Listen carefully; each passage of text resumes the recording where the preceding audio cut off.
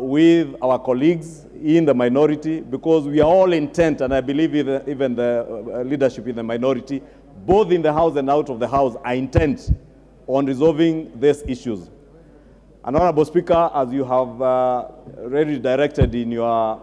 communication, I shall be reaching out and writing to the minority leadership, and hopefully maybe with both here and in the Senate, for us to have a forum, Honorable Speaker, and I would beg that your office as chairperson of the Parliamentary Service Commission does facilitate, so that we have a forum for talks before the talks. As my good friend, the Honorable Opio, and I likes to taunt me about talks before the talks. And I agree with him, because, as you have mentioned, such a motion, Honorable Speaker, can only come to establish this committee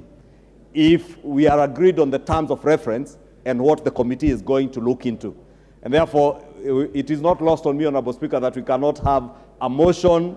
that is not agreed on. And therefore, I will be taking up that direction and challenge, Honorable Speaker, and this afternoon, indeed, by the time the Honorable Leader of Minority retreats to his office, he will find a letter on his desk asking that hopefully before the end of this week, we have a forum, which I do pray that Parliament will be able to facilitate.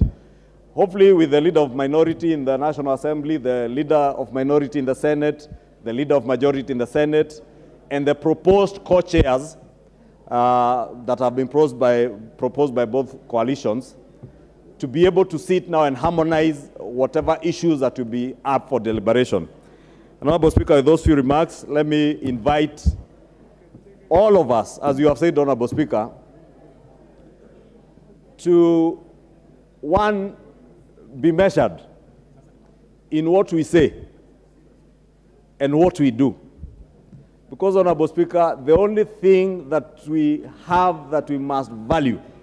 in this country is the peace and tranquility we enjoy. Any disruption to that peace and tranquility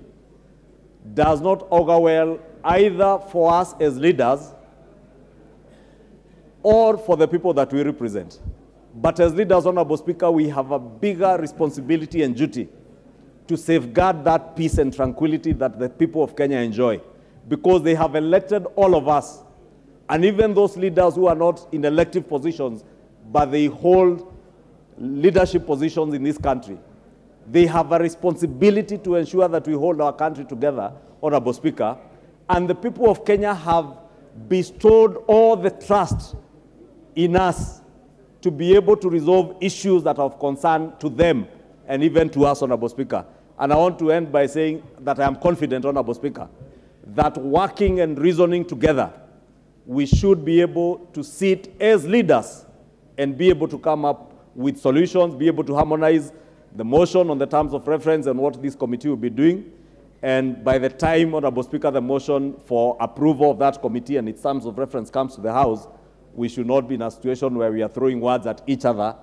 either inside or outside Parliament, Honorable Speaker, that we will have a very collegiate process that involves all of us, and that will be for the benefit of our country, Honorable Speaker. With those remarks, Honorable Speaker, I stand guided by your communication, and as I've indicated, I will be writing, and as I've said, I have been consulting with the leadership in the minority so that we work together in this respect. Thank you, Speaker.